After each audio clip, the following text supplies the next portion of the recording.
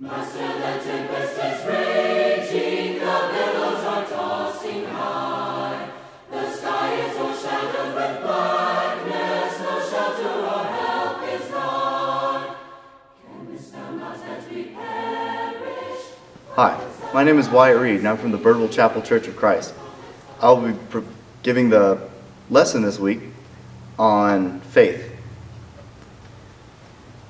A few songs that reference faith are the classic children's song, "A Wise Man Built His House Upon the Rock," and also a common song we sing at church here, "My Hope is Built on Nothing Less."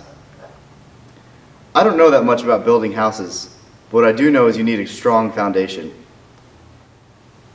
Building a foundation for a house is much like building a foundation for your faith. If you don't have a strong foundation, your faith will crumble. A good foundation to build on is Christ. Christ is always there for you, and he will stand solid in any case that you need.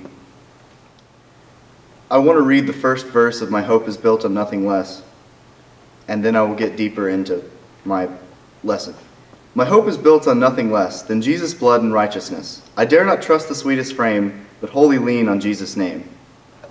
This verse talks about how the hope that this person has, that we as Christians should have, should be built on Jesus' sacrifice and his love for us. Jesus is that rock that we have to build on top of so that we have a stronger faith in him. One verse that this goes with and is Matthew 7, verses 24 and 25.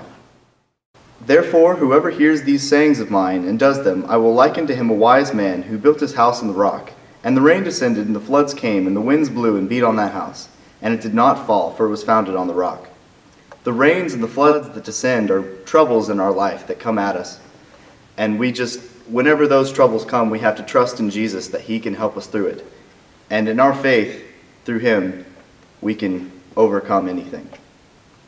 Next, I want to talk about the refrain from the song. "On Christ the solid rock I stand. All other ground is sinking sand. All other ground is sinking sand." Again, it mentions the solid rock that is Christ, the foundation. And then it also mentions sinking sand. All other ground is anything that's not Christ that you can build upon, which is not as strong, which is why it is sinking sand. Just like in the song, "And the foolish man built his house upon the sand, and the foolish man's house went splat." It doesn't stand up because it's not a strong foundation. You have to have a strong foundation in the church. And continuing on in Matthew 7, "But everyone who hears these sayings of mine and does not do them will be like a foolish man who built his house in the sand.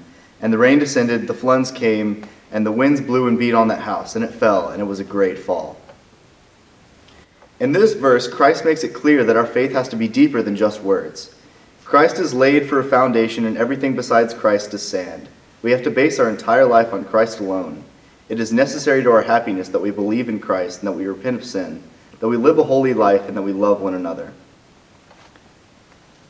For many, their faith is just them sitting in church, passively listening and filling their heads with empty notions. In this parable, these people are represented by the builder who builds his house on the sand. These people are people who claim to follow the teachings of Christ, but only appear to do so on the outside. Once anything truly tests their faith, it crumples just like the house built on the sand. So, even if you do attend church, you have to look inside yourself and make sure that your foundation is built on Christ. Otherwise, you're just kidding yourself. Other people who build their faith on Christ are the people we see setting an example for others and being a shining light in the lives of others. These people are represented by the builder who built his house on the rock. And these people are the people whose faith never fails during this trying time. I want you to look at yourself and ask what your faith is built on. Is your faith built on sand, or is your faith built on Jesus Christ, the rock? If you'd like to study more, please contact us. We'd love to hear from you.